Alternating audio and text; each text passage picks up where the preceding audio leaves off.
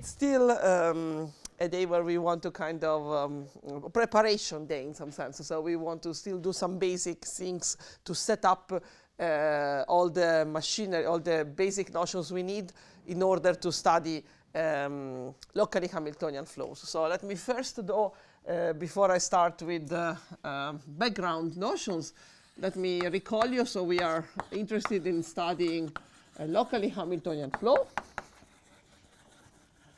or smooth area preserving flow, preserving a smooth area form on a surface of genus at least one.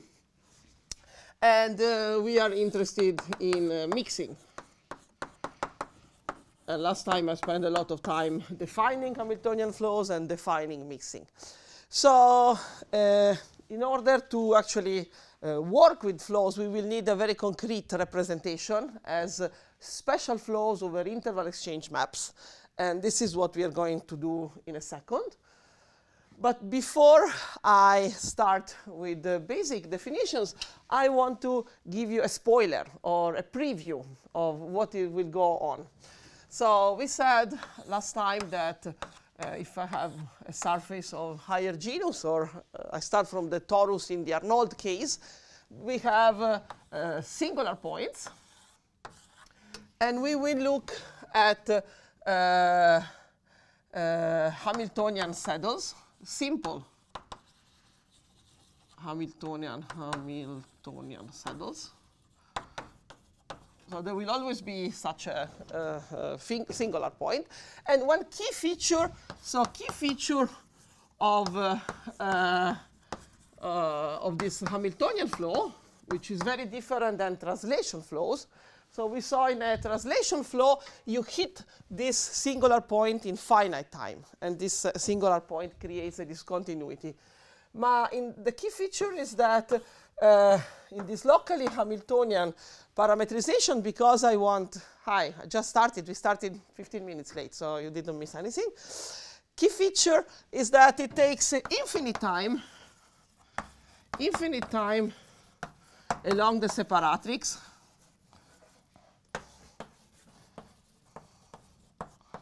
to reach the saddle. Let's call it P. So this saddle point, you will never reach it in a finite amount of time. So if I'm traveling on this separatrix, I will slow down and take infinite amount of time to get there. And for this reason, even if I start very close to the separatrix, the closer I am to the separatrix, the more my trajectory will slow down. So the closer the separatrix, the closer to the separatrix, to P we pass, the more we slow down. And how we will make this formal today, how much we slow down, the more we slow down. This is a preview and an heuristic. And these different deceleration rates, so the closer I am, the more I slow down, will create a key phenomenon. So maybe let me just write it, and then I will explain. So deceleration rates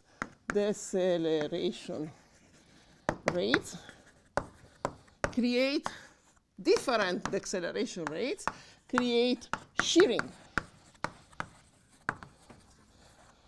And this is the key word of today, and it's the key word of many parabolic flows.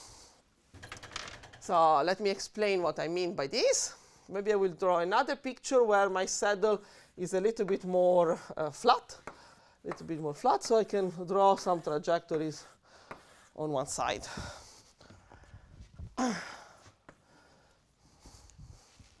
So say that you start with a little arc, which is transversal to the flow on one side of the saddle. So if you have a gamma arc transversal to phi t, and you start flowing it, and you consider phi t gamma, you flow it. So what will happen? That points on the left in my picture will slow down a lot near this saddle. points on the right will also slow down a little, but much less, okay? Because the closer I am this endpoint is, the more time it takes me to move. So what is happening? It's happening that my arc is actually shearing. Do you see the phenomenon? I move at different speed along the arc. Phi is sheared when passing near P.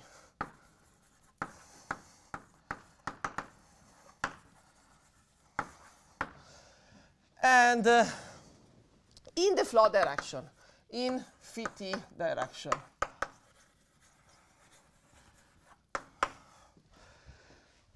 And essentially what can happen, what will happen in some cases, what will not happen always, but imagine that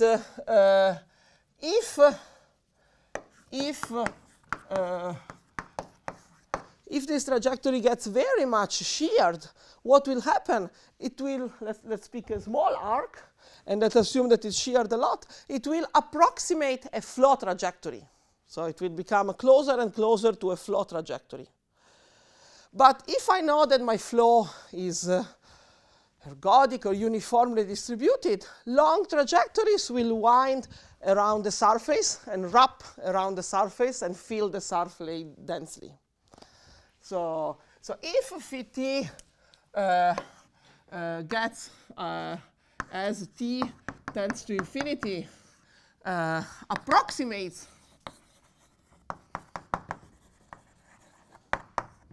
a trajectory of phi t,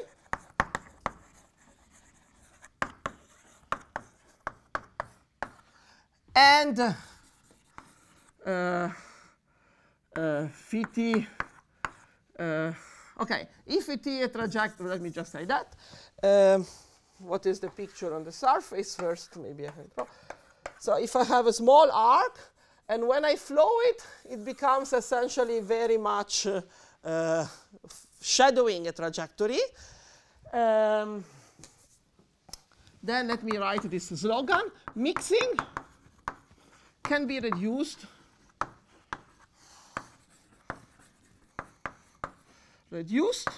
to equidistribution of the flow.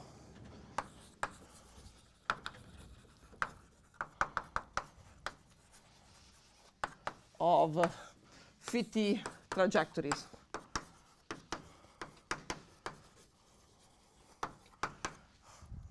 And this is essentially ergodicity, which is of the flow, which is much less than mixing.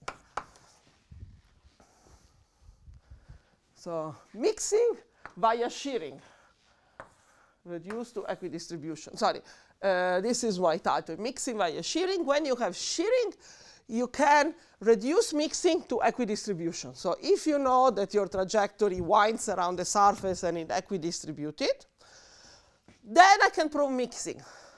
How? Well, the idea is that you take a small set A, say, take a small set A, and you decompose it into arcs transverse to your flow, and push it. When I push a set A, so to push phi t of A, you push little arcs, little transverse arcs,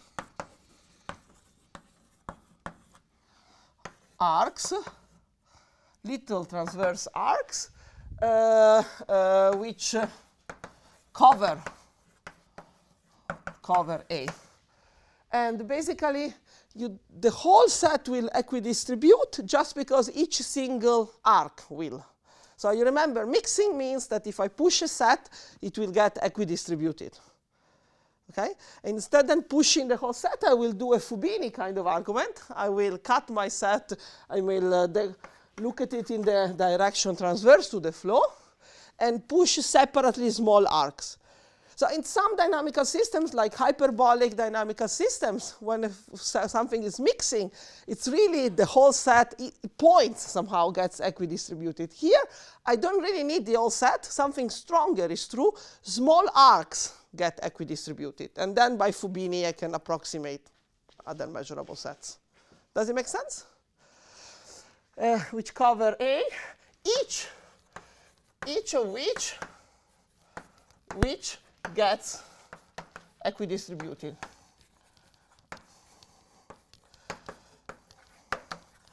So this is, if you want the preview, if you want the spoiler.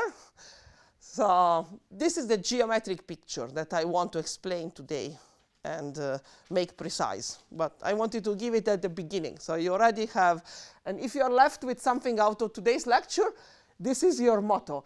In parabolic dynamical systems, very often, if there is mixing, it happens through shearing. So this is a phenomenon which we will see today for locally Hamiltonian, for some locally Hamiltonian flow in the good open set, but it's really ubiquitous. And if you like horocycle flow on hyperbolic surfaces, this mechanism was used by Marcus for the horocycle flow. There are no saddles, but shearing happens for intrinsic reasons, for the commutation relation between geodesic and horocycle. If you push a geodesic arc by the horocycle flow, you see shearing. And there are other contests like in elliptic flows. Bassam Fayyad, for example, was able to take a linear flow on a higher dimensional torus and time change it to get mixing, and he gets mixing via shearing. So, and the story is long. There are time changes of nil flows. There are other sets up, but it's really in a lot of the parabolic systems, okay? Great. So this was my, we did it at the beginning. Now we want to start from the beginning, start from, to make this rigorous. So I need to introduce interval exchange maps.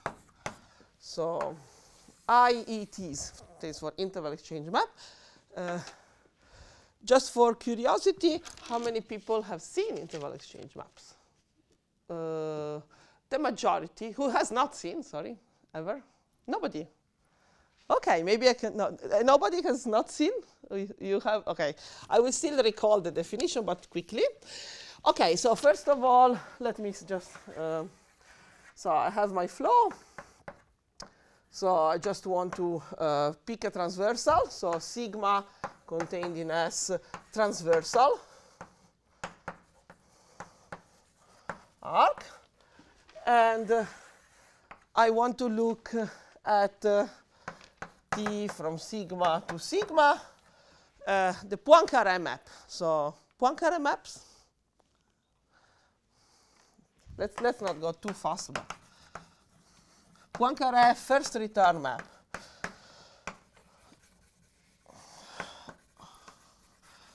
OK, so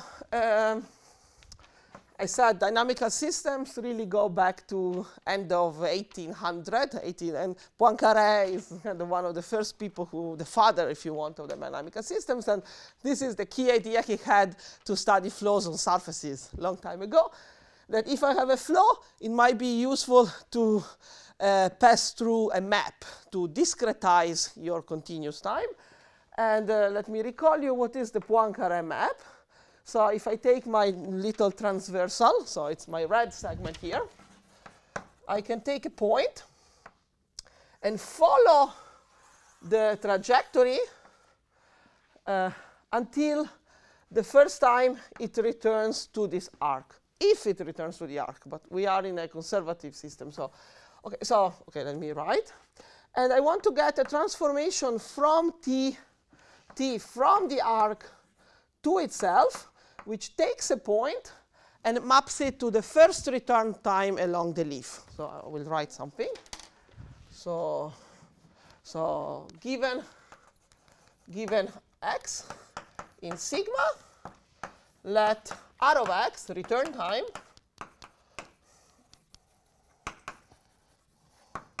be the minimum t greater than 0, such that phi t of x is again in sigma, if defined. So let me just not worry yet about whether it exists. But if I come back, this is the first time when I'm back to my cross section. I did a spoiler here.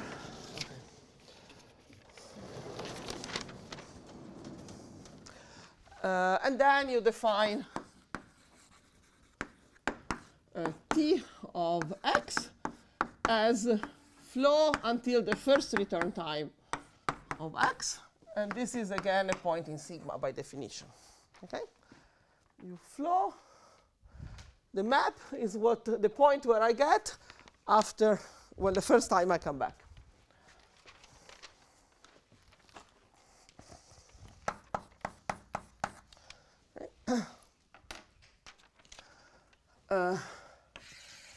So let me give you an example.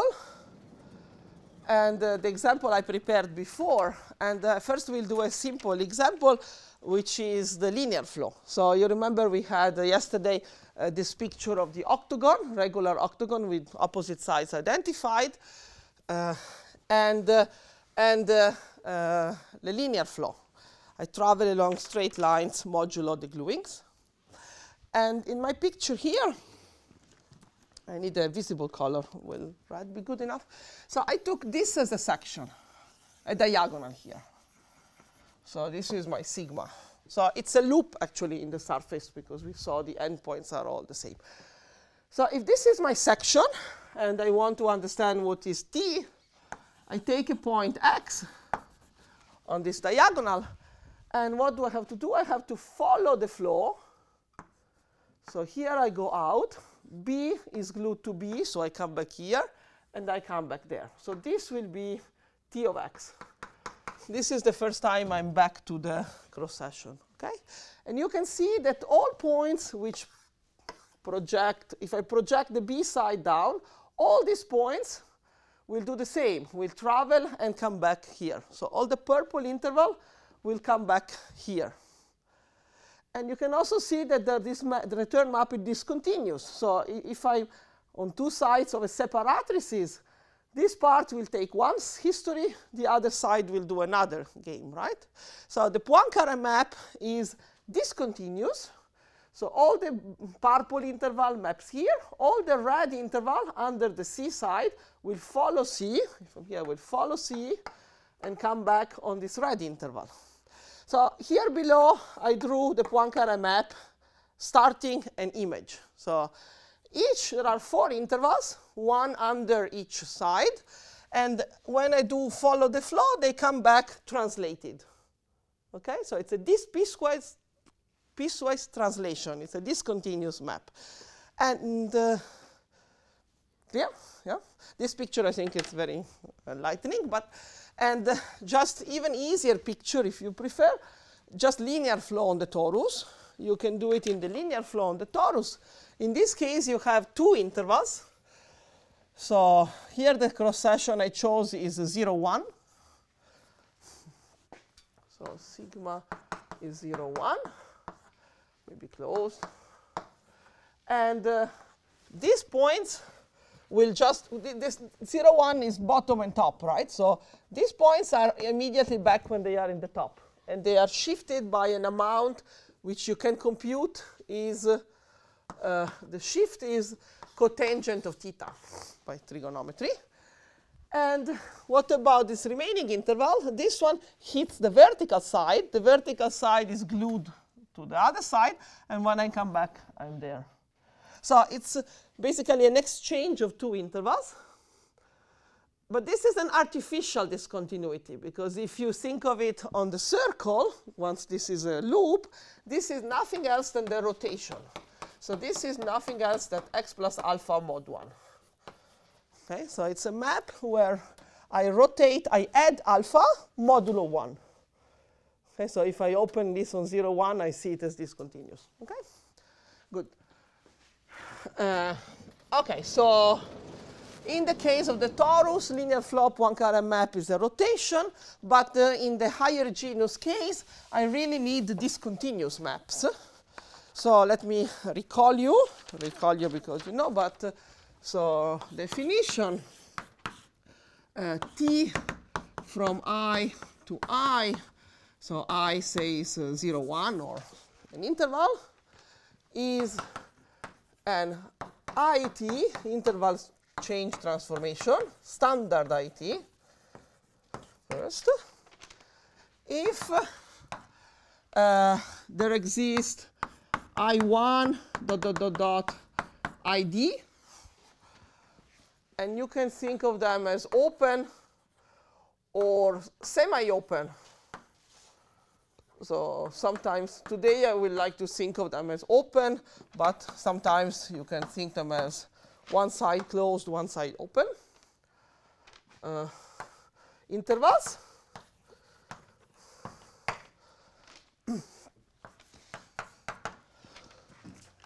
Such that I'm looking at the picture above. So I can write it as union from 1 to D of this AI. This is a disjoint union. Maybe if I want my intervals to be open, mod 0. So apart from finitely many points, my intervals fill the interval. So think here. This would be IA, IB, IC, ID. Their union is the interval. And I is also equal to the union from 1 to D of T of I. So their images, and again disjoint. And again mod 0. So the intervals, after applying the IET, are reshuffled to give me back 0, 1. And am I done?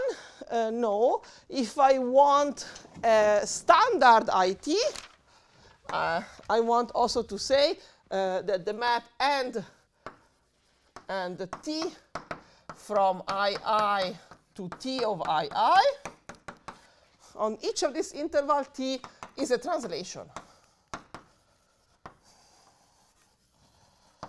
Okay. So I have intervals. So if you want, in particular, the length of TD of II is equal to the length of I, and maybe sometimes we will call it lambda I. So they're really a rigid translation on each interval.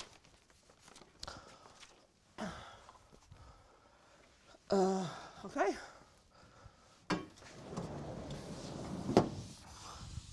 So the map is 1-to-1, apart possibly from finitely many endpoints, and acts as a rigid translation on each interval. So it's a piecewise isometry. And if I drop the last request, so you can also get generalized IT. Normally, when you say IT, interval exchange transformation, you just mean this translation.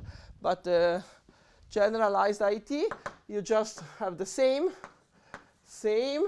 but T from II to T of II, you want it to be basically injective 1-to-1 diffeo. So you basically want allow for distortion. So you don't each interval is mapped to its image in a orientation preserving. So basically you just can distort this image, but still you want that your map is piecewise diffeo, and the images give you back the full interval. So this one is a piecewise isometry. This one is a piecewise diffeo, 1-to-1 piecewise diffeo. Okay? And okay. So we already saw through an example that standard IT will arise by looking at Poincaré maps of the linear flow. If I do now let's do a lemma, Phi, let me be a little bit more careful. Phi locally Hamiltonian. It's OK. No, I don't need to have my minimality yet.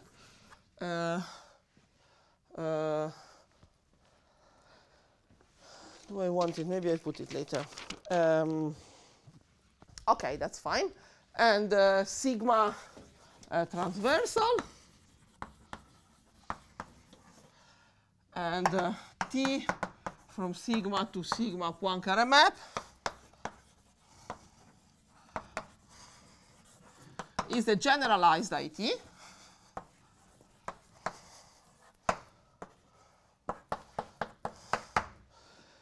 And one can choose coordinates, can choose suitable coordinates in your charts, such that T is a standard IT.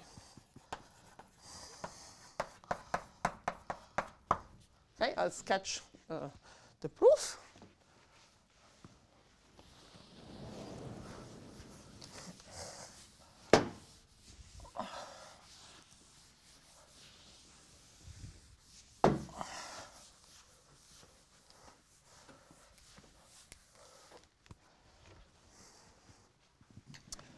Okay, proof.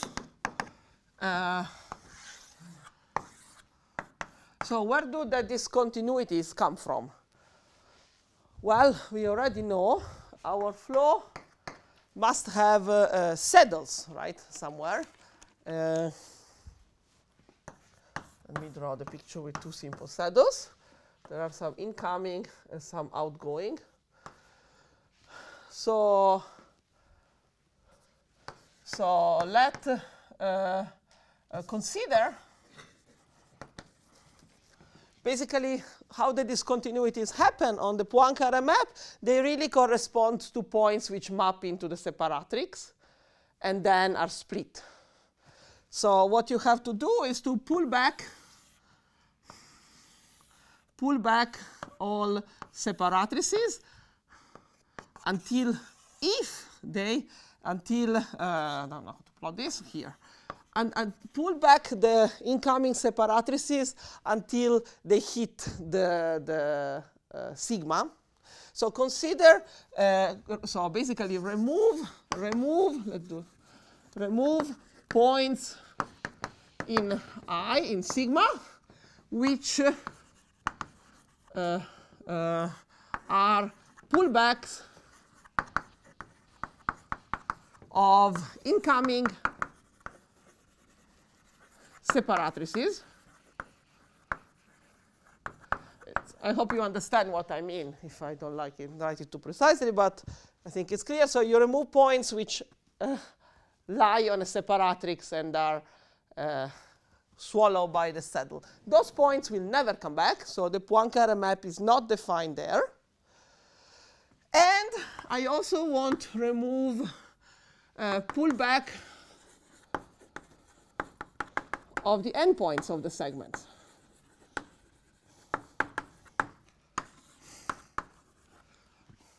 So imagine that I have a Poincaré map. At some point, I come back and I hit part of my curve hits the segment and part goes out. This will also create a discontinuity in the Poincaré map. So maybe I'll do it in a different color. So you can also take your endpoints and pull them back, and they might give you some supplementary discontinuities. So this one again, I pull it back. I don't know, maybe it comes from here. No, come from, I don't know, here, something like this. So you remove all these points which give you issue.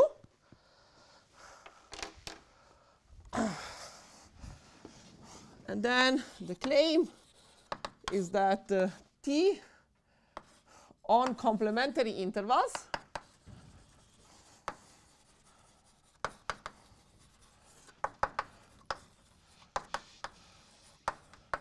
so I removed finitely many points. If I am in a connected component, so if I am in an interval bounded by two adjacent of these points, then I claim that the Poincaré map T is continuous. So basically, yeah, 2 points which are nearby, stay far from any singularity and any other reason to split up. So when they come back, they will come back. If they are sufficiently close, they will come back close. Okay? So this essentially gives you generalized INT. Okay, I said continuous is actually also maybe differentiable. So if I assume differentiable in my definition, maybe let's say smooth and smooth. This is the sketch of the first part. But I also said that you can choose coordinates where I actually see a standard IT. So far, I just got a piecewise smooth map. So if I want to make it a standard IT, then I have to change my coordinates. So first, let me remark that if phi t preserves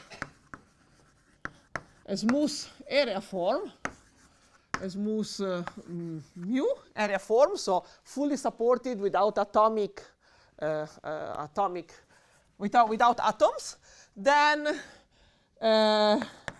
this implies that also the Poincaré map preserves a smooth measure mu. This is kind of Liouville measure, so it's a general fact in dynamical system. If I have a flow that preserves a measure, you can kind of imagine of kind of building the measure nu by restriction. So somehow you can take a small flow box and send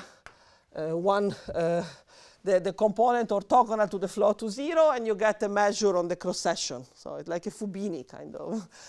And this will be preserved. So actually, in our case, let me recall you that we have very precise property. We have the Hamiltonian flow is such that the contraction on the generating vector field of the smooth area form is a smooth closed one form. This is what we did yesterday.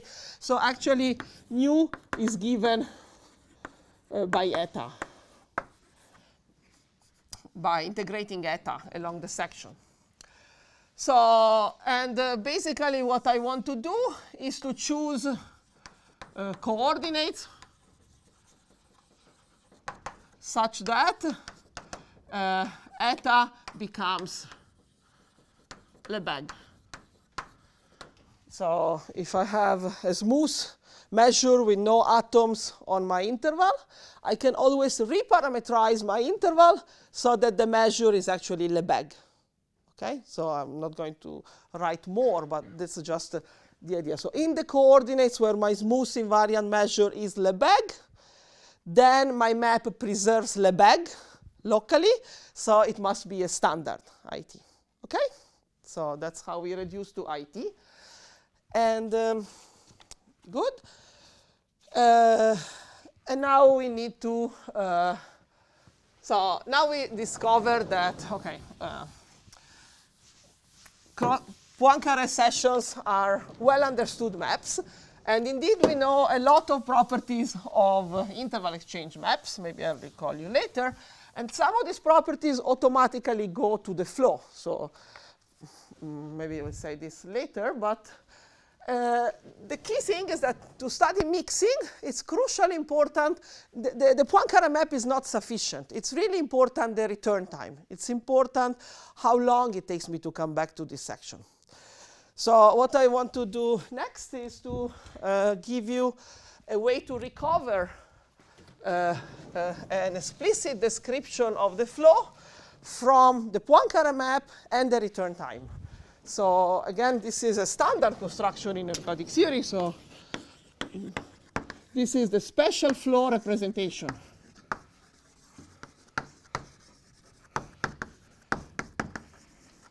Okay. So again, who's seen this? Someone? Not few, so it's good to define. Okay, so what is the motivation for this construction? That recover a flow from to data from Poincaré map plus return time.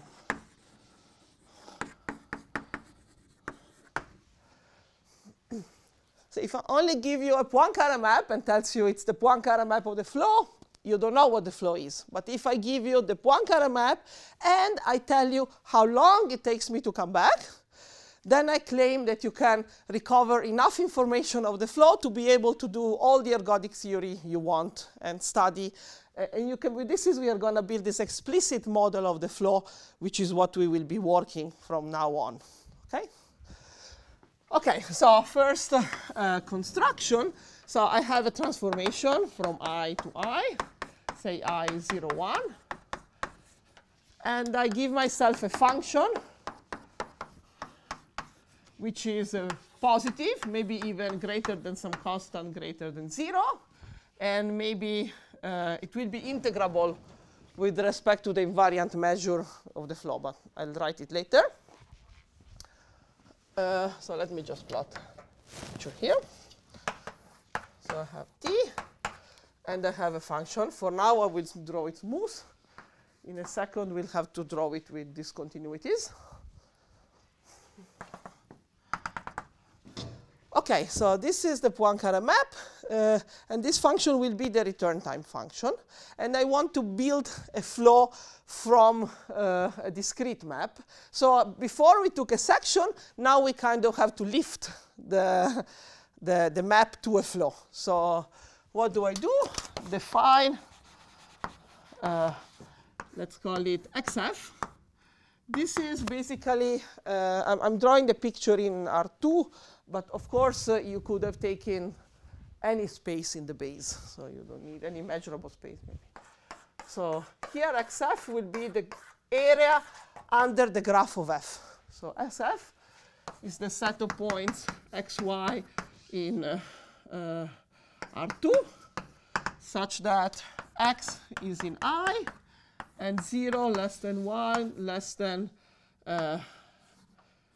maybe f of x. So this is the region under the graph of F.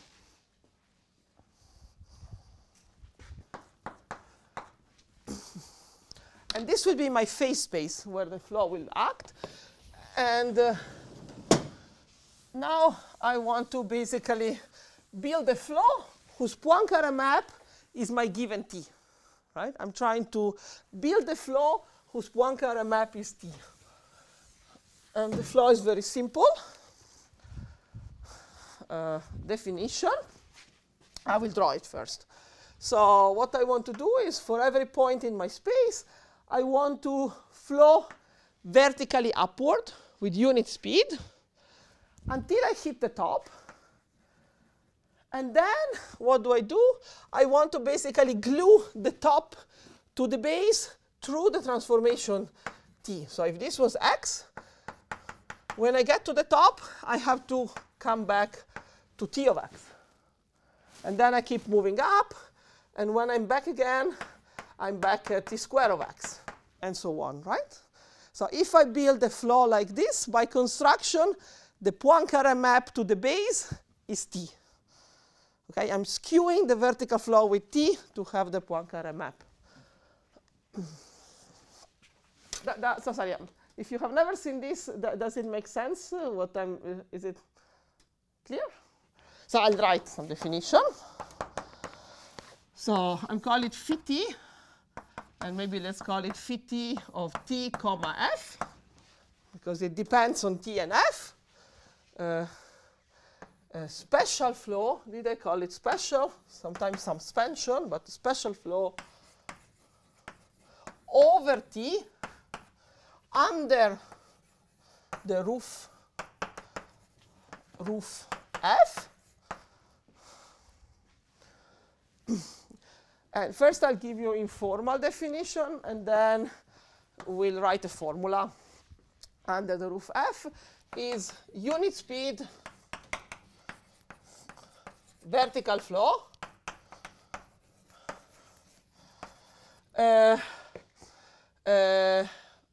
after identifications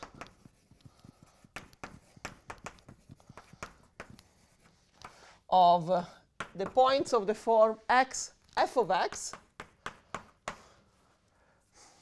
So this is the point on the top. S f of x is the point on the top. And this one I want to glue it, identify it with t of x, comma 0. So this point, x f of x, is identified to t of x, comma 0. Okay? Sorry? This is, OK. I will tell you how it relates to the locally Hamiltonian flow. Wait a second, yes. So this is for now. I will give you a precise statement in a second, so just be patient.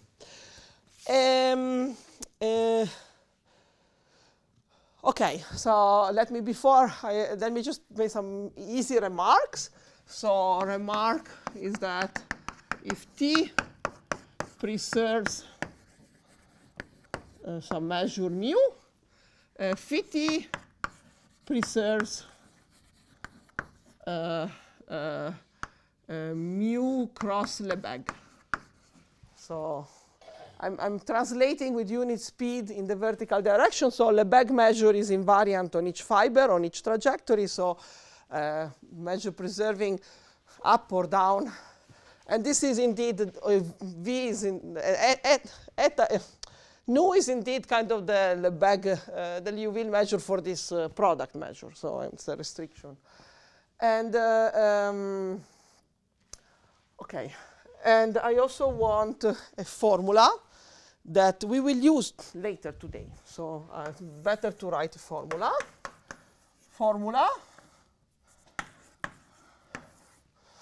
So to write a formula, I need a formula for phi t. Yes. So I need one more definition.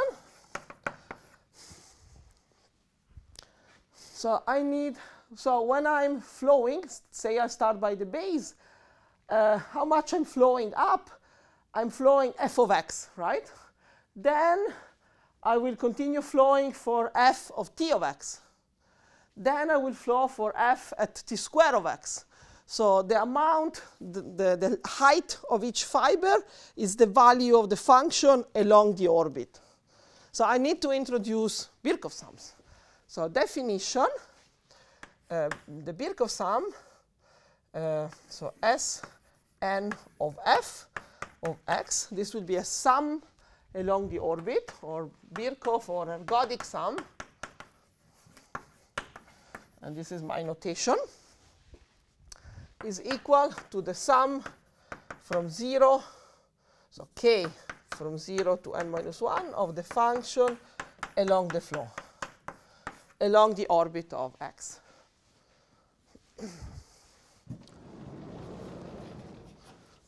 And so I will only write the formula for a base point, but you can just shift it easily and get the formula for any other point. So say that I start at x0 in the base, and flow, and I want to compute flow for time t.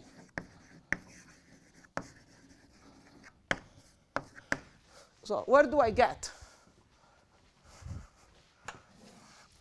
Well, I need to know how many iterates of the Poincaré map I do in time t.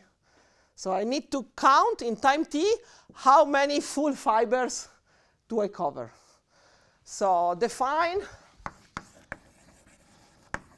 what I will call nt of x.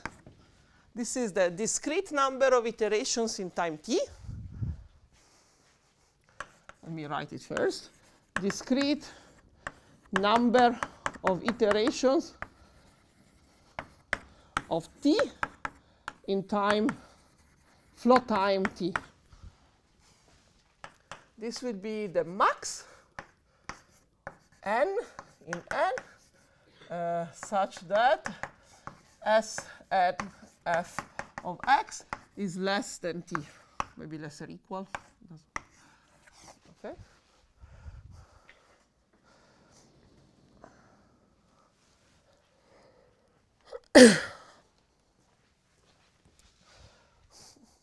So if you think that this Birkhoff sums, it tells me the length of the fiber. This is how many full fibers I can fit up to time t, right? So then phi t of x 0. So where am I? So I'm gonna flow for time t.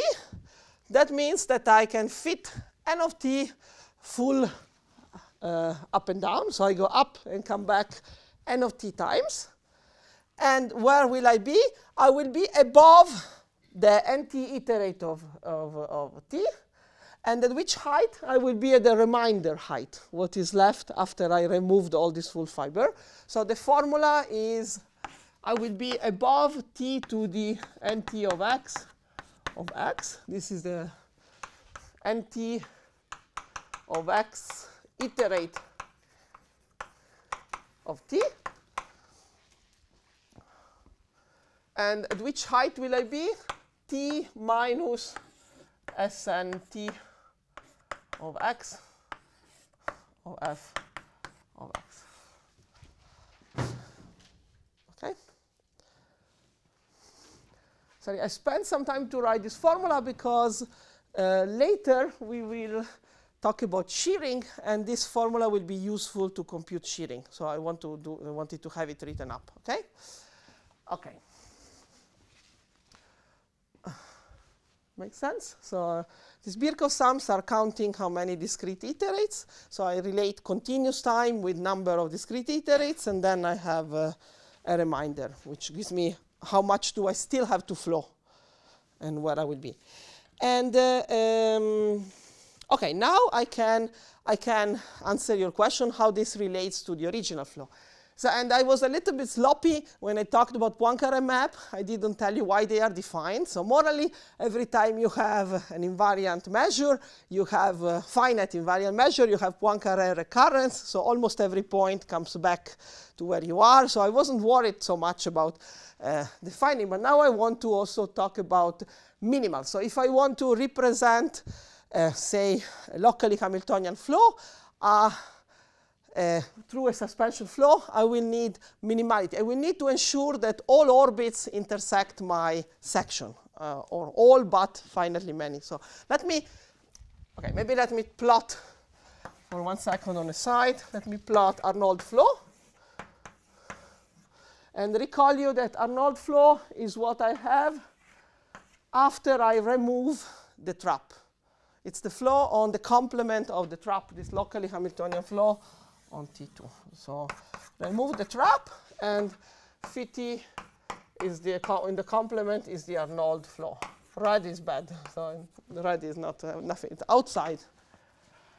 And imagine, so this part I don't care about. So I'm interested in what is called the minimal component, which typically will be minimal. So let me say definition: S prime inside S is a minimal component of some locally Hamiltonian flow phi t. If so, S prime is a subsurface, possibly with boundary,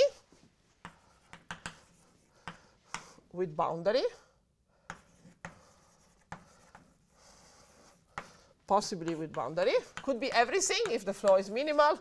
Could be really an honest subsurface with boundary. In this example, it will be a torus with a hole. And the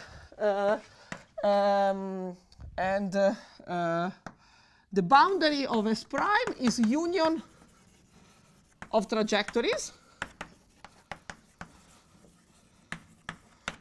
of phi t. Usually it would be separatrices and saddle loops, usually e.g. saddle loops, separatrices, at fixed points. So in my picture, the boundary is the boundary of the hole is a union of my fixed point and my saddle loop, which is a trajectory of the flow. And so I don't want basically my flow to escape through the boundary. And the key to call it minimal, so every infinite trajectory of phi t on S prime. So not in this picture, but in the higher genus picture,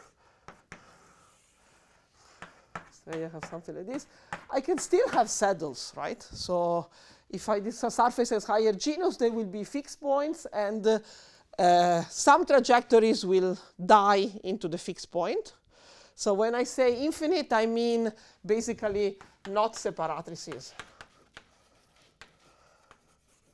Maybe infinite is wrong, actually, because it's not. It is also infinite on the separatrix, but I mean, let me maybe say not by here I mean not separatrix, so which has infinite lengths. I don't know how to I don't know how to say it, but yeah.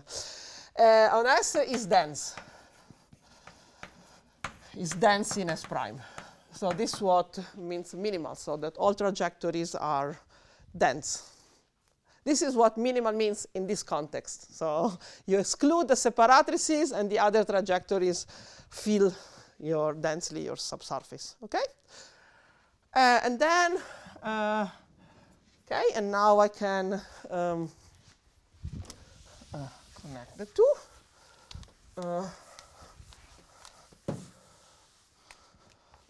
Where are we? Okay, so lemma, which is a general fact, in some sense. It's a general fact of suspension flows. So if I have, maybe the lemma I could have stated it later. Okay, we'll start stating it, and then we will add to this lemma in a second. So S prime minimal component, sigma cross section, or in this case, because the flow is minimal, the cross section will hit every bi-infinite orbit will come back to the cross section. So I will hit all orbits of my flow. And then phi t, the locally Hamiltonian flow on S prime, is isomorphic to the special flow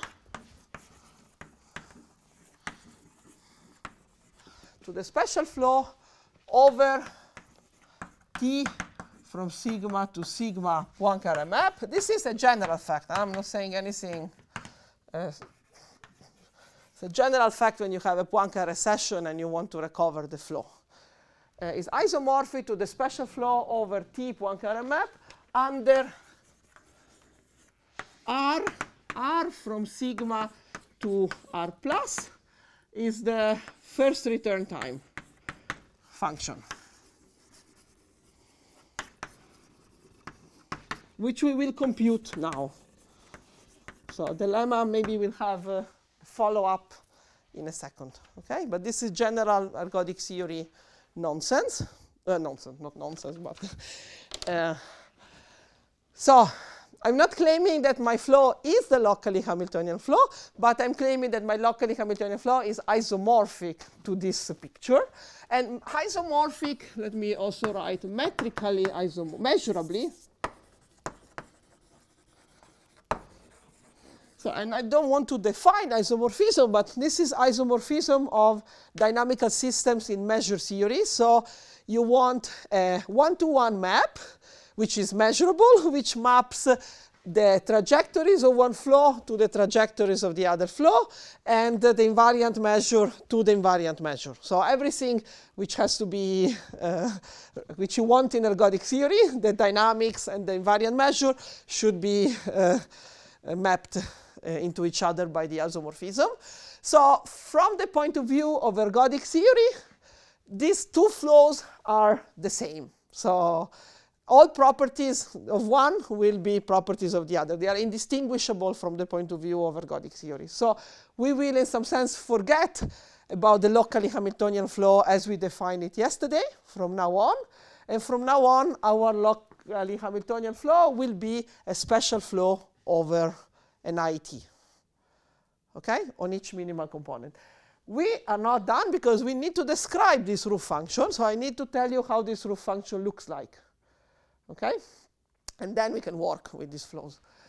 But yeah, so I will do one more thing, and then we will have a 5-minute break. But I want to do the first example. I want to do Arnold, and then maybe tell you the general form. So where do I go? Let's go here. Maybe should I leave you the special flow? Maybe then let's do here. So here we have,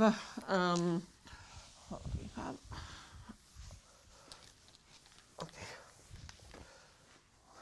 So example, and no, maybe so okay. Remark: R has singularities.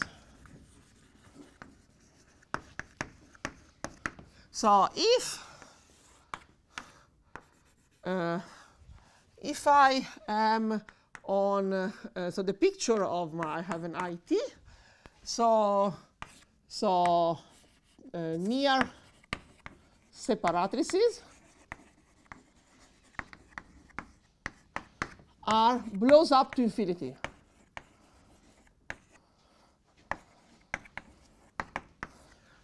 So what do I mean? So we know that we have some points which never return.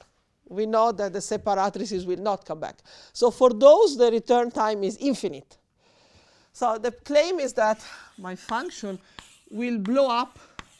So actually, some of the singularities could be given by the endpoints, and then they will be fine. But all the singularities which come for all the discontinuities of the IT, which come from separatrices, which will give me an infinite return time.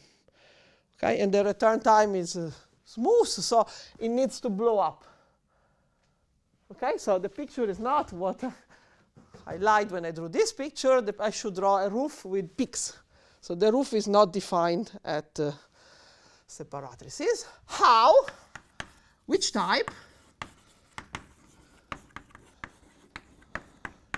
Which type? This is an exercise. So an exercise which, so how do you know, how do you compute this return time? So you need to do the following. So first of all, if I am outside, or if I don't cross a neighborhood of the singularity, then the return time is smooth, so nothing happens. So I'd only have to understand what happens locally near a saddle.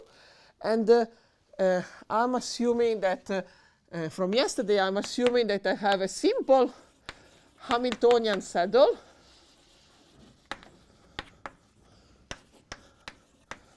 And the normal form, if you want, you can put in coordinates so that this is the Hamiltonian saddle of the Hamiltonian, say, xy. So you can have to do a little computation. So you have to plot, I don't know, a little neighborhood, say your saddle, you put it in 0, 0, and you find charts. So this saddle comes from trajectories of the Hamiltonian flow with that Hamiltonian near a saddle. And maybe you can put omega equal to some function dx wedge dy. And now your, first of all, so h is constant along trajectories, fitted orbits. So the orbits are of the form y is equal constant over x. They are pieces of little hyperbolas. That's my picture. And now you have to compute how long it takes you to exit this, for example, little square. So you have an explicit form we saw yesterday, this locally Hamiltonian flow. It's Hamiltonian. You can write the vector field, and you want to integrate. So you want to find the return time along this piece of hyperbola. So I'm not going to do it.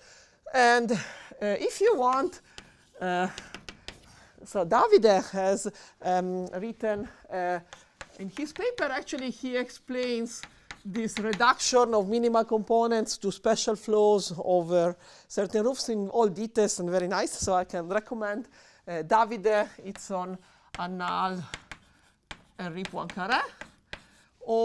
And there is a little computation which also Davide doesn't do, which you can find in a paper of Franchek and myself. This is just one reference, so Mas Arnold appendix. So Arnold, you know, when Arnold gets to here, he says, oh, the form is this. So this is an exercise. But if you want to read the details now, it's also written. You can try. So what is the statement? That after you do this computation, what you get, that return time blows up.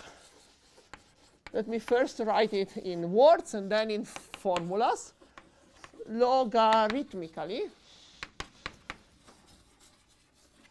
And maybe I need to change the board.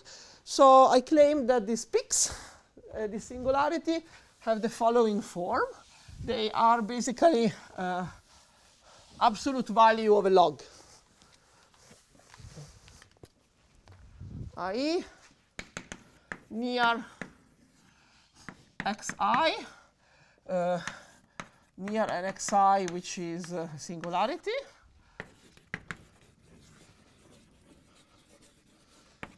So you want to say that, for example, for x greater than xi, your return time looks like log, actually, c I plus some constant.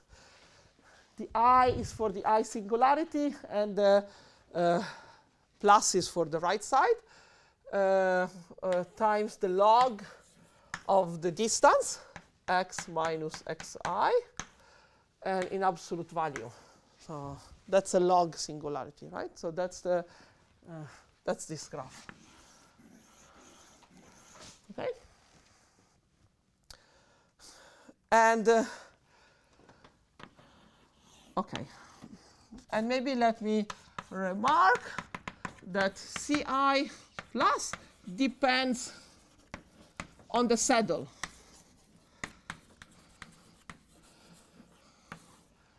So in my normal form, if you put the saddle in the normal form, so in the normal form, then somehow it's the area form which depends on the saddle, because if I put it in the standard form, this V will depend on the saddle, and then it depends, it depends on V00, something like this, right? V at the origin or something like this. So okay, in any case, you can, it's only determined by the saddle. So, and should I, okay, maybe we'll do Arnold and then I will have a quick break. So what is really key in this picture of Arnold flow? So let me say what is key. Let's do the example of the Arnold flow. And maybe now I will plot it like this. So yesterday we also plotted it like in the torus. And I want to put, in your picture, put the separatrix on the origin. Okay, I can choose the origin along the separatrix. See? So remember, this is topologically like a linear flow. And here I have my trap, which I removed and now consider as a hole in the torus. Okay?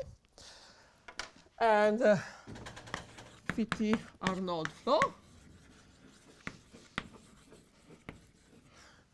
is isomorphic to And here I'm going to put, so we already did the exercise, and if I take this as a section, Poincaré map is going to be in suitable coordinates a rotation, rigid rotation. So here T is equal R alpha. So R alpha of x is x plus alpha mod 1. And you can think of it as a 2IT, as an IT of 2 intervals.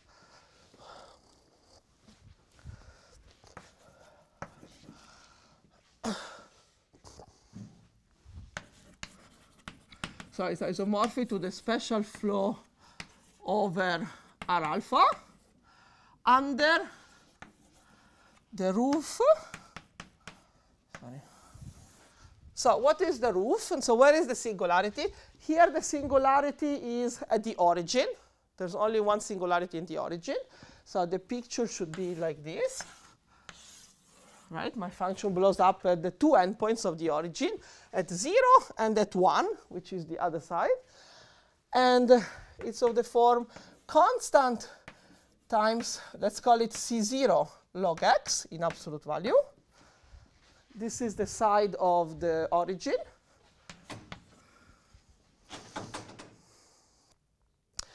And plus, let me write C1 for a second.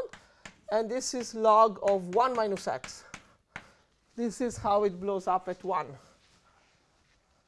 Okay? And maybe I'll remove the definition of the rotation. So I'm just saying that the origin, which is also 1, doesn't come back, but next to 0 and next to 1, I explode logarithmically. This is the return time, right? The return time is logarithmic. And so how are C0 and C1 related? So, plus, maybe you have some g of x, which is some other smooth part, which come from outside of the saddle, okay? So this is kind of a local behavior at 0, local behavior at 1, and the rest will be smooth, okay? So this is what we are saying. We are representing the Arnold flow as a special flow over a rotation under a roof with logarithmic singularities. What was the key remark of Arnold in this paper where he conjectured mixing? So the key remark is, what's the relation between these two constants? So I just said that the constant depends only on the saddle. So if I have a saddle and I go to the right or to the left, I still have the same type of singularity, log times the distance times the same constant. But here, something a little special happens. Here, when I go to the right, I enter a neighborhood of the saddle once. When I go to the left, I actually enter a neighborhood of the saddle twice. So this is the key phenomenon that the trap creates. So Arnold, key remark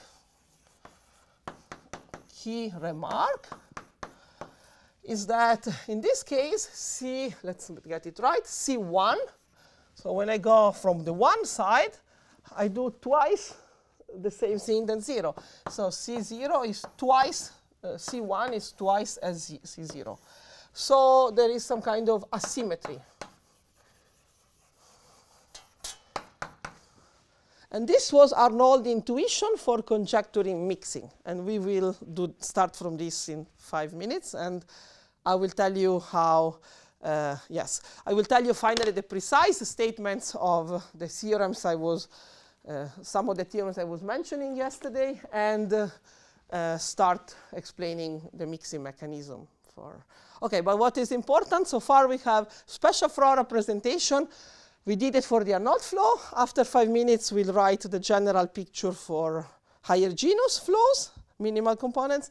And underline, Arnold remarked that saddle loops, these traps, introduce asymmetry in the return time singularities. 5 minutes? Shall we start in? Yeah. Then we have 45 minutes because I run. So we start at 11:30. So we are building our special flow representation of our locally Hamiltonian flow on a minimal component. So we look on a subsurface where the flow is minimal, and we built essentially everything we need. We already proved that the Poincaré map is IT in suitable coordinates, and we proved that the return time function will blow up when logarithmically when there are saddles. So first, maybe an aside that I was just asked a question and I meant to say it, and thanks that you reminded me to say it. So I'm focusing on simple saddles because we said this is the non-generic, this is the generic case in this locally Hamiltonian world. But of course, you may want to know also what happens when you have multi-saddles. And this is when you have a multi-saddle. And also, you have another picture, which is the picture of stopping point that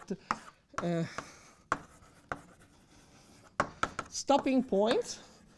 So you can take a linear flow and introduce a fake singularity, so a point which is fixed. So this point, it takes you infinite time to reach. And you have to define locally what this flow will look like. But in this case, this gives rise to power singularities. Power singularities. So i.e. The roof function will look like, as x tends to xi, will look like 1 over x constant, ci x minus xi to the alpha, where do I need to put an absolute value probably, where alpha is some power between 0 and 1. Okay, so it blows up like a power, 1 over x to the alpha. And this is again the case which was studied by Kochergin in the 70s. Kochergin in the 70s studies suspension flow, special flows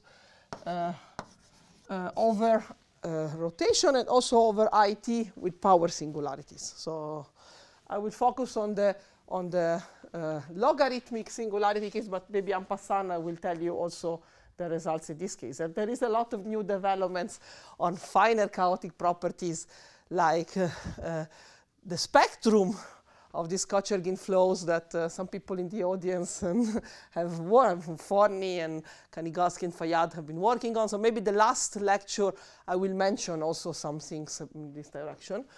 And okay, so where are we?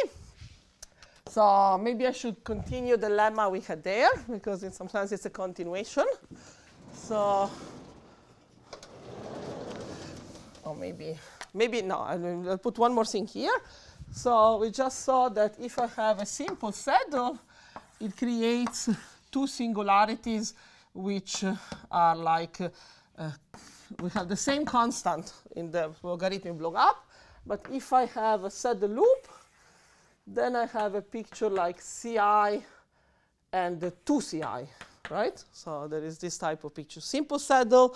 On both sides, I have a logarithm with the same constant. Saddle loop. We have this asymmetry. So putting everything together, now I can tell you what the roof is in the general higher genus case. And let me write lemma continuation.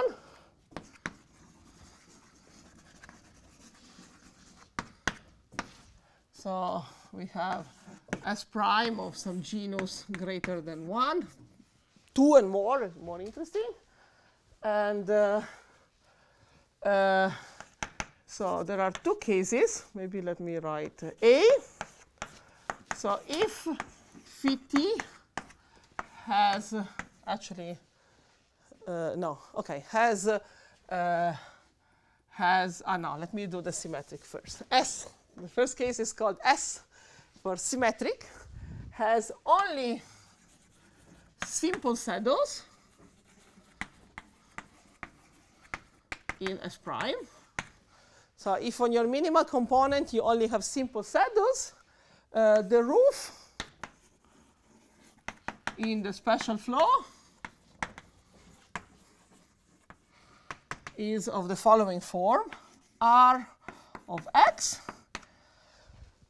is equal to the sum, let me not put on what, the sum of Ci plus log of x minus xi. So here I want to look at the singularity from the right. So first of all, I need to put an absolute value in the log. And then maybe let me put this positive part. So I only want to look at how you approach it from the right. So the notation here is that x plus is x if x is greater than or equal than 0 and 0 otherwise. So this is the positive part. Okay, just a notation. And then plus the sum of Ci minus log of x minus xi plus. Sorry. The other side will be xi minus x. So this is the distance from the left. And it has a constant Ci minus in front. Plus g of x, which is smooth. Wait a second. Okay, maybe I'll continue here. It's nicer to continue on the same board. So this is the continuation of the previous lemma because I'm specifying the form of the roof function.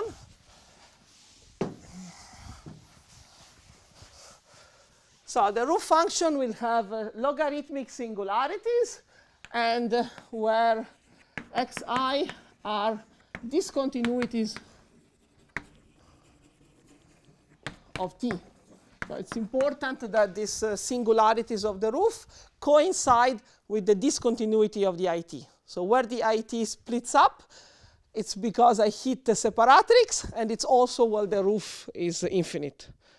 Okay, so they coincide. It's important technically. And what is really important of this case, when there are only simple saddles, no, sorry. Yes, S is for symmetric, yes. And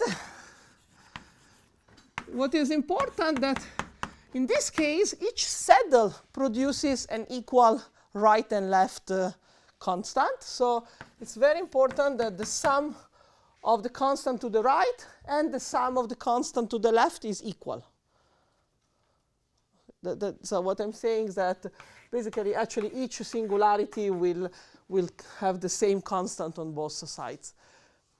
It might happen for some that you don't actually see the same constant on the same side, but for every constant on one side, somewhere else that will be a similar constant equal on the other side. So this condition is called symmetry. So this is condition. So roofs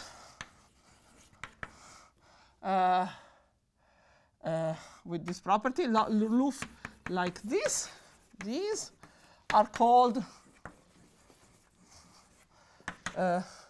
roofs with symmetric, have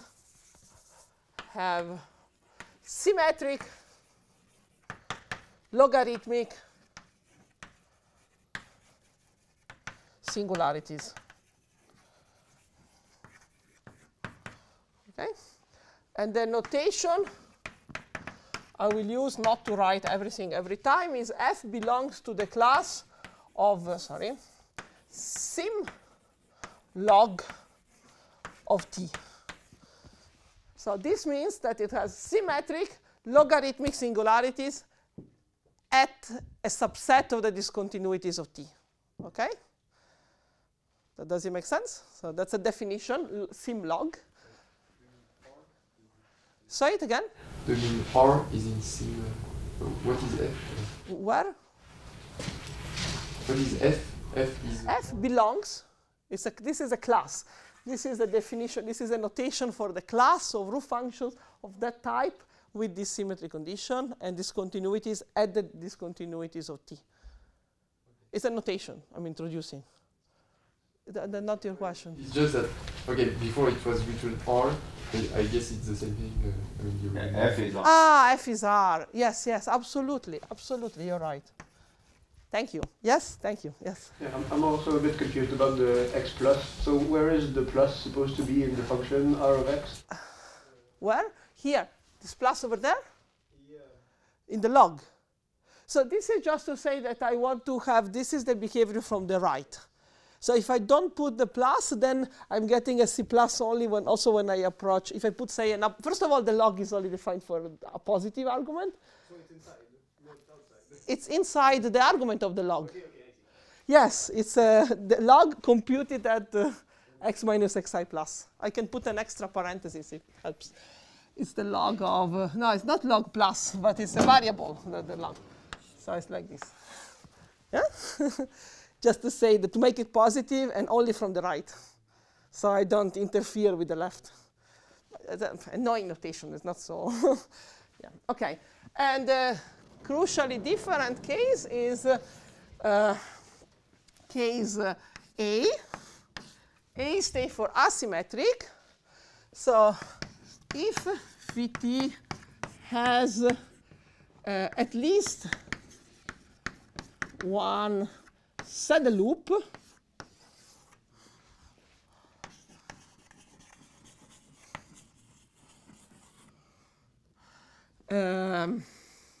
it will be on the boundary of this subsurface.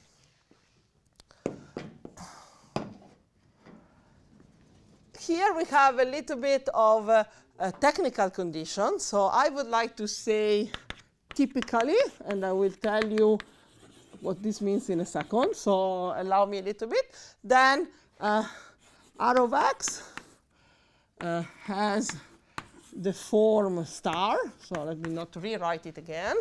So R of x has the same form, but the constants to the right don't add up to the constants on the left. So this is Arnold case.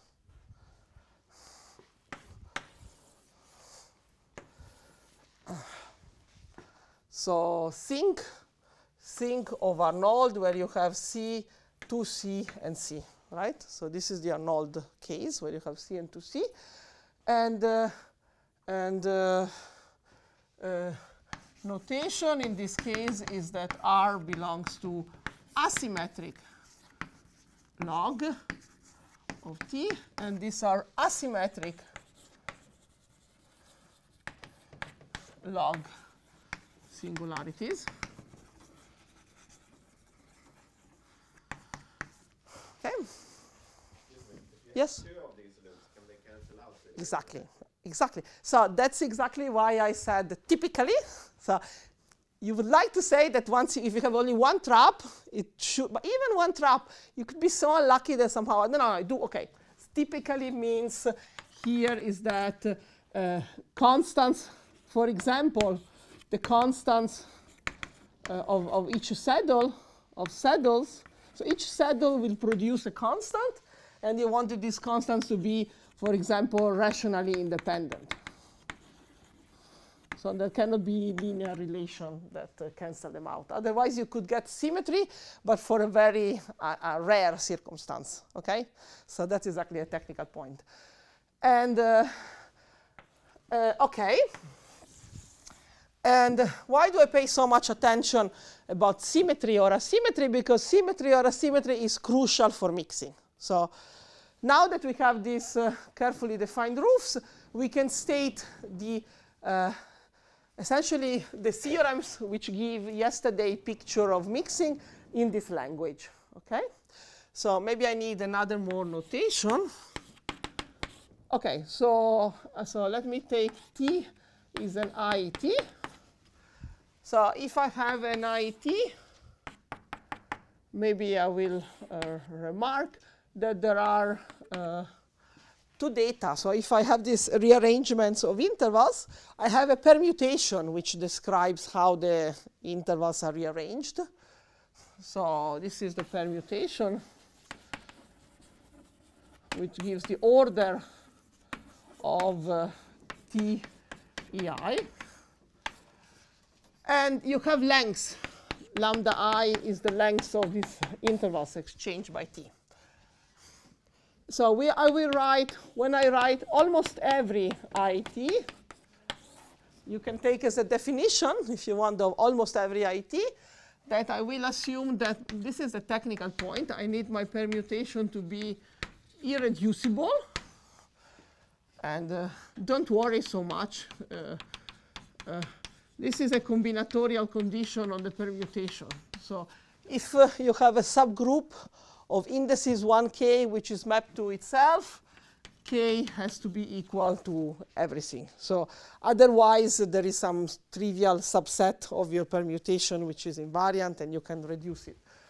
And almost every IT, so I'm assuming this implicitly, even if I don't say it.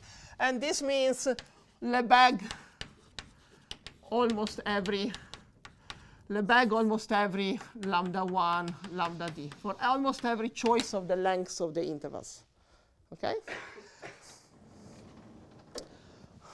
Okay. And maybe again, recall, I know that many people here do know interval exchanges. So let me recall you, though, because we'll use it, that almost every IT, in this sense, is minimal, which means that all orbits are dense.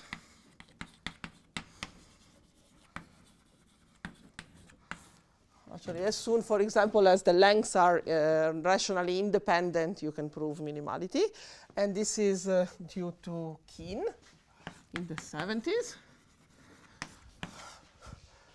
Almost every IT is ergodic, also uniquely ergodic. And this is the first breakthrough of Teichmuller dynamics, independently proven by Mesur and Veech in the 82 probably.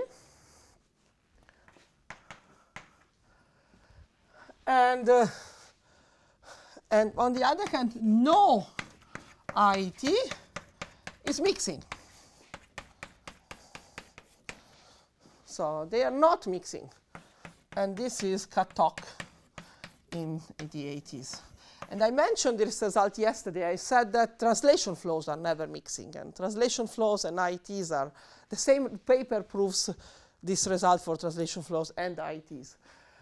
On the other hand, ITs are weakly mixing. And Giovanni Forni and Arthur Avila proved this 10 years ago, maybe now more, 15 years ago. More, 15 years ago, 2007. No? Yeah, OK. More than 10 years ago. So I'm not writing weak mixing because we didn't define it, but of course it's another piece of the history. So all of these are classical results. And what about mixing? So in some sense, these two, minimality and ergodicity, maybe I will write. If you have a phi special flow over T, phi t is minimal if and only if t is minimal. And phi t is ergodic if and only if t is ergodic. So these properties don't change for the suspension flow. Just a reality check. Does this sound? I'm not sure if it's familiar to everybody, but you know, if you want your orbits for the special flow, say, to be dense, well, nothing interesting happens when you go from when you span the fiber. So as long as you are dense in the base, you will be dense in the phase space. And the ergodicity has to do with invariant sets. So if I have an invariant set for the flow, it has to be fully foliated by fibers. So it will project to an invariant set on the base, and conversely. So if there are no invariant sets of trivial measure for the base, there will be no invariant sets of trivial measure for the suspension. So these properties do not depend on the roof. But mixing is a sensitive ergodic property, which crucially depends on the roof. So for example, I can have a base which is as chaotic as I wish, but if I put a constant roof, then, you know, and I flow, say, a rectangle, what will happen? Nothing. A rectangle will flow as a rectangle. So no spreading, no phenomenon will happen. So mixing, it depends on the choice of the roof. So, and similarly, weak mixing. Okay, so sorry for, but I know that not everybody works in dynamics, so even these things is better to say them. And now I can state. So theorem symmetric, theorem S. And this was, this is in my 11, 12, in my Anna's paper, but I should also mention Sheklov for 5 IET, and what should I mention? For genus 2, and I should mention Kochergin for when T is a rotation. Okay, so this is the symmetric case. So for almost every IET and any f in the class of symmetric log of T,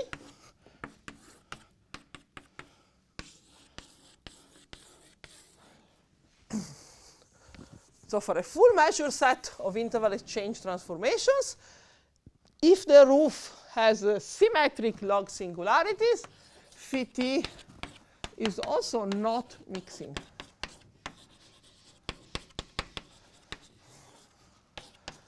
Maybe I will write weak mixing as a, but weak mixing and ergodic and minimal. And so this corresponds to what yesterday I described as the set phi T in the set U. Was it U1 or U2? Probably U1. Yes, there was a set of flows which have only simple saddles.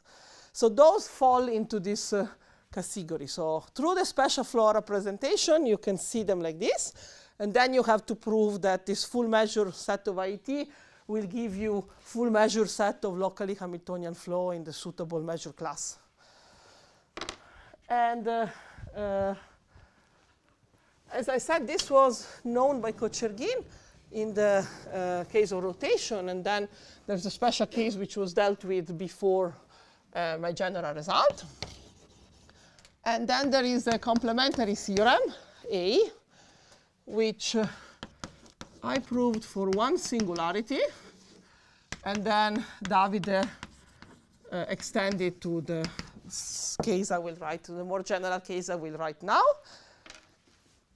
And Sinai and Hanin proved were the case where T is a rotation. So this we have all references. And this second theorem is for almost every IET and any f with asymmetric log.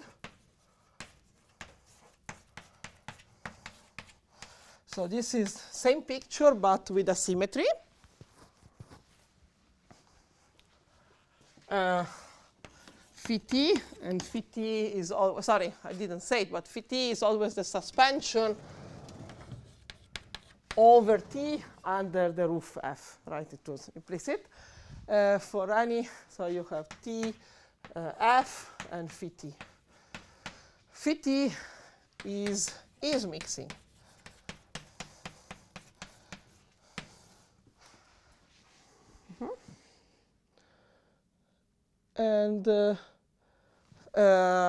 And maybe I will add. Okay, so this, on the other hand, corresponds to the picture of phi T on S prime in U2. So if you have these open sets and U2 prime, so there is a dense open set in the space of locally Hamiltonian flow with said loops. The dense open sets correspond to the constants not cancelling out. So open and dense come from you don't want your constant to be, you can perturb them to make them not cancel out for strange reasons. But in that open set, each minimal component of your flow will have such a representation and be mixing. And here you can improve and you can have quantitatively mixing, so subpolynomial estimates also in Ravoti. And you can, if you know what, maybe I will say it again at the very end, the last lecture, you can also do mixing of all orders, higher order mixing. And this is a paper of Joanna Kuaga, Kanigowski, and myself for IT, and Fayyad and Kanigowski for rotations. So I will comment on this in the very last lecture, because it's kind of a recent development of all these techniques. And it's really exploiting shearing in a very deep and more quantitative way. OK, so now finally I have precise statements. So how are we doing? We have a little bit of, no, 5 minutes. Well, I don't know. I started at 15 minutes late, right? So we have another 20 minutes? Is that? Oh, good, good. So I want to give you the sketch of the mixing ideas in this language and tell you what we are going to do for real in some sense in 2 weeks' time. So first key comment let me make. I wrote almost every IT here, and I wrote almost every IT here. So almost every IT, maybe I'll make this comment, almost every IT means it's a full measure set. We said full measure Diophantine condition. So there is a quite explicit characterization of what do you need from the interval exchange to have mixing or absence of mixing. And this is what I will really do carefully on the Tuesday 2 weeks from now. So this will involve, I will give you whatever the basic minimum I want to know. It will involve, let me just write, some multidimensional continued fractions. And if you know what that means, it's a Rauzy-Veech induction. So I will define this and whatever I need. And I want to get to this Diophantine condition in the second week. So it will be a key topic. And this is somehow, key point. For today, I just want to stay on the soft side and giving you the heuristic picture of shearing and mixing. So we did it at the very beginning. I plotted on the surface. I told you Hamiltonian saddles introduce shearing, and mixing happens via shearing, if there is shearing. But we didn't have yet the tools to study shearing. Now we have all this formalism set up in order to understand shearing.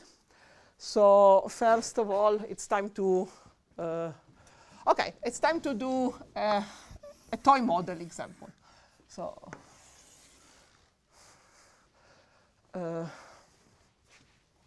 this will be next week, and the next week there will also be plus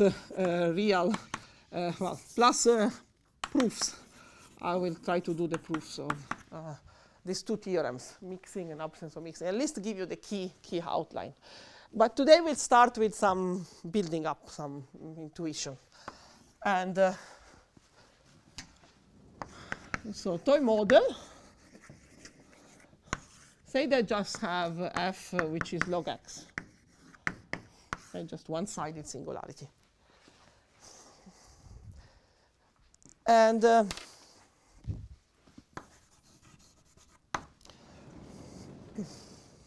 so what happens if I take a small interval? So J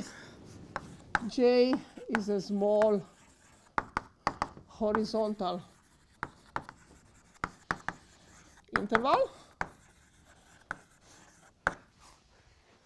This is my curve transverse to the flow in this special flow picture. It's horizontal, so it's transverse to the vertical flow.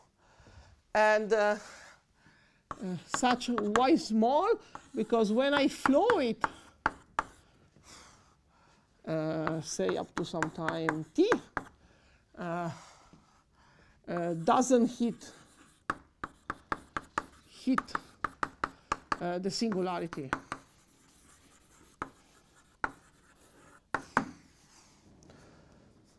So the size of J would be somehow of order 1 over t. Okay, so in times 1 over t, I will maybe not hit. And then what do? I want to flow it. And please look at the blackboard. So this is my baby example, but I think if you've never seen it, it's useful. So you flow up, nothing happens until you hit the roof. What happens when I'm here? So when I'm here, actually this point is already gone somewhere else. It's already gone, it's already moved with t. And but this point moved, so what is happening is that this curve is reappearing, but the shape here is given by the graph of f at that part. Imagine a little bit moving. First point appears and it's already flowing up. Then the other points appear. So this will be the last point to appear. So what I'm gaining is a little bit of slope in the shape of the graph of f. And then if I keep moving, so at some point this one fully reappears. And then it hits again, goes with t square again. And this part now, I'm adding more. This is sloped in a unique direction. So what I'm doing every time, I'm picking up the graph of f. And maybe I go very close at some point here, and I pick up a lot. So you can see the shearing happening. You can see my horizontal transversal is evolving according to Birkhoff sums of the function. What I'm doing here, I'm taking a piece of f. Here I'm taking a piece of f composed with t. Then I'm taking a piece of f composed with t squared. And so on. So now it's where it may be useful to have this formula of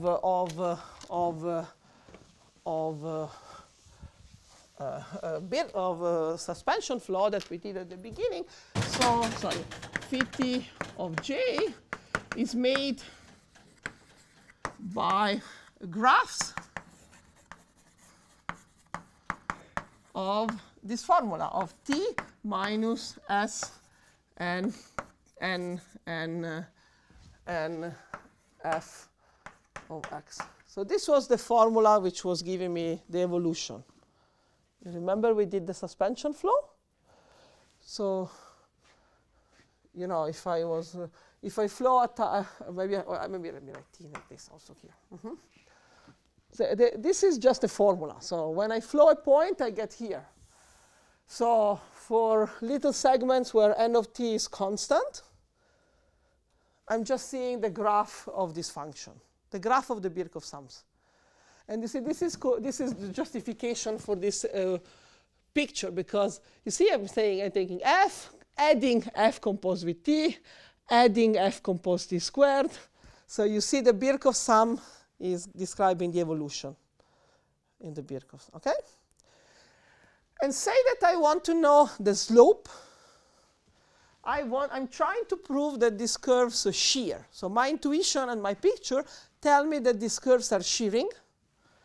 So shearing is described, or slope of graphs is what is shearing. I have a graph. I just want to know what's the derivative in the x direction. So I just take d dx of t minus let's keep it constant. So I'm taking x where nt is constant. So I call it n. And what is this derivative? T doesn't matter. It's a translate. And I have to differentiate the Birkhoff sum. So this is the derivative of the sum of f compose ti of x.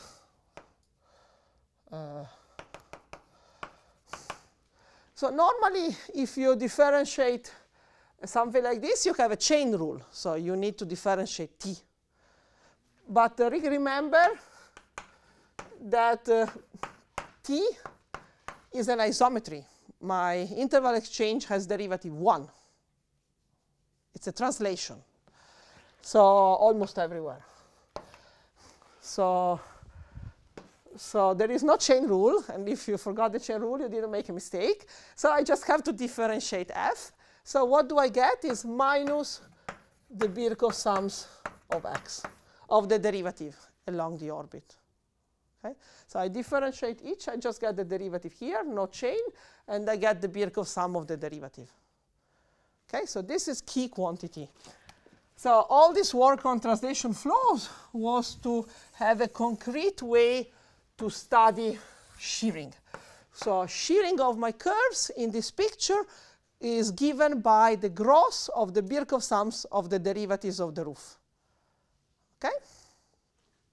So now all this just setting up essentially the tools to quantify shearing and see whether there is or not global shearing. And we also saw in this picture that the local Hamiltonian saddle is producing shearing, and this shearing is related to these logarithmic singularities, okay, which have where the slope picks up some bend, some slope. Okay, so now if you, who knows the Birkhoff ergodic theorem? Okay, almost everybody. So let me tell you, we know that T is ergodic. So almost every T interval exchange is ergodic from Veech and Mazur. And so if my function, if I have a function which is in L1, we know that everything about Birkhoff sums. We know that these Birkhoff sums converge to the integral of G for almost every x when I divide them by n, right? So we know that the Birkhoff sums will grow linearly as the integral times n. But if the life was so easy, there was not nothing interesting to prove. So the issue is that if f has log singularities, then what about the derivative? The derivative, what is the derivative of log? 1 over x. So has 1 over x type singularities. So it blows up like 1 over the distance. And but 1 over x is not in L1. So you cannot apply the Birkhoff ergodic theorem. So when I teach to undergraduate students, remember to check the assumptions before applying the ergodic theorem. Here, you cannot. And indeed, it's not true that the Birkhoff sums will grow like an integrable function. So maybe it is time to, I don't know if it is time or not. OK, it's time. No, I will not make the formal statement, but I will make the informal statement of. So Monday, no, not Monday, Tuesday in 2 weeks from now. So we will show that under suitable Diophantine conditions on the interval exchange, we will be able basically we need to prove some kind of Birkhoff theorem for non-integrable function in this special setup. So we need to have some precise notion of equidistribution for the interval exchange, which will be coming from the Diophantine condition, and by hand study the behavior of Birkhoff sums for this type of functions. And we will prove that, let me write it informally, Sn if f is asymmetric, and this is where it's crucial, if S prime of x will actually not grow like n, but it will grow like a constant, and this constant will be the asymmetry constant times n times log n for most points. And I mean, I will be, don't want a statement now, for most points. So most points grow more than linearly. Okay, so they have this extra log term.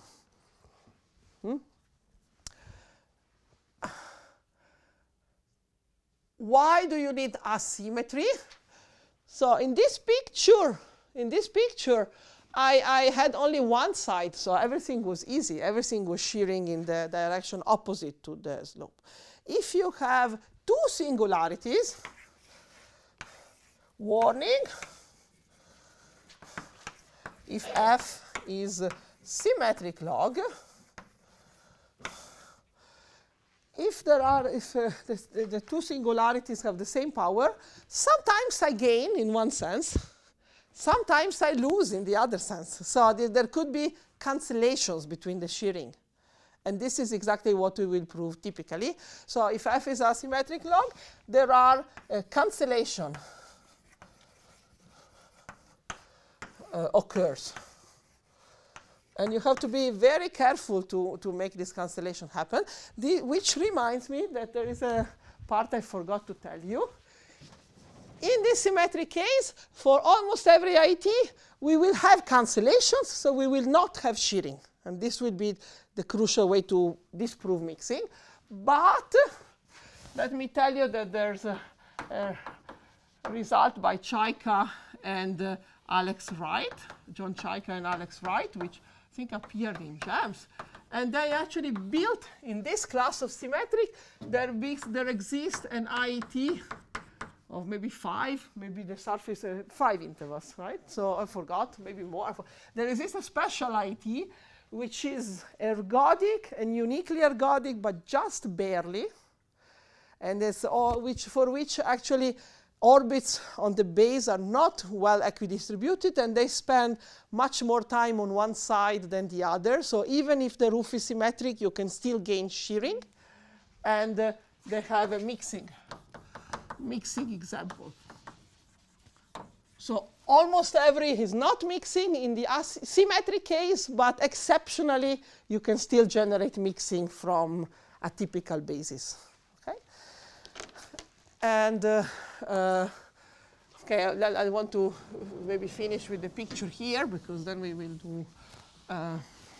So the picture here is then, again, I will make formal this statement, but morally, this non-L1 type of singularity of the derivative give you gross of Birkhoff sums of the derivative. Did I erase it? No, it's not. So let's wrap it up. So if f is asymmetric, then essentially what you can prove is that and you take a curve of size 1 over t, say, and then you can prove, maybe I'll draw the asymmetric picture. So you have your J, and you choose it so that it's not broken in time t by hitting the singularity. And what do you see? You see that the slope, so slope grows like t. It's all, slope is order of t log t. This comes from the n log n. Okay, so you're proving that this little curve will kind of, the slope of this evolution will grow like t log t. And this is still a heuristic, but so then this means that there is a shear. The shear, I mean how much the two endpoints are far apart. The shear will be, the derivative is t log t, the size is 1 over t. The shear will be of order log t.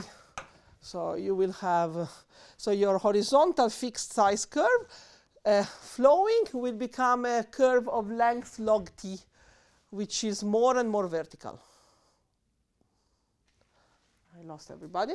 So let me plot it. So phi t of j will look something like this. Will look like the more it shears, the more it has time to wrap around my surface. So this is, in this picture, what we represented at the very beginning on the surface. So short transversal arcs shear and shadow a trajectory of the flow. And then, okay, maybe we'll start here next time, but then you can see this mixing via shearing. So say that you have a small rectangle A, you can kind of do some Fubini in the horizontal and cover each horizontal line into many arcs. Throw away those that are too small or throw away those which are not well distributed. You can draw some small measure. But most of these arcs individually will shear and shadow a trajectory. So most of these small arcs will become a long trajectory, will shadow a long trajectory of the flow. And the flow is equidistributed. So trajectories of the flow spend the right amount of time in this rectangle B. So you can reduce mixing to equidistribution of the flow, which you know by ergodicity of the IHES. So that's the way you prove mixing. So maybe I will say just a little bit more, but in some sense I will also do the opposite is also true. This is the only way to get mixing in this setup. And this is how we will disprove mixing. So if the base is sufficiently rigid, and IHES are sufficiently rigid in a sense which we will explain in 2 weeks, actually the only way to get mixing is having shearing. So if the base has some rigidity and there is no shearing, there is no mixing. And that's how we will prove the absence of mixing result. So really you should think this mixing via shearing in this context of entropy zero dynamics is very common and very basic mechanism for shearing. And really mixing via shearing, I should say, is not, it wasn't invented by me. It was already used by Marcus for the horocycle flow, by Sinai and Hanin and Kochergin for the previous cases of these results. And Bassam Fayyad has a nice mixing time changes of linear flows that also use shearing in these elliptic dynamics rare examples. So what is really kind of to do is to deal with interval exchanges and these Diophantine conditions which produce the shearing. And then, but it's a good thing to remember. Mixing via shearing, very important feature in many parabolic dynamical systems. Okay? Hope to see you back in 2 weeks. Yeah?